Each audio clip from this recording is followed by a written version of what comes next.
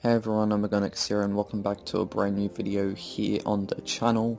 So in this Unity tutorial today I'm going to be teaching you all how to change scenes in your Unity game. So let's say for example you want to go from level 1 to level 2 and you've made them in two completely different scenes. Well, today I'm going to be showing you how to transition to a different scene on OnTriggerEnter. So what I mean by that is once you enter a trigger, you go to the next level.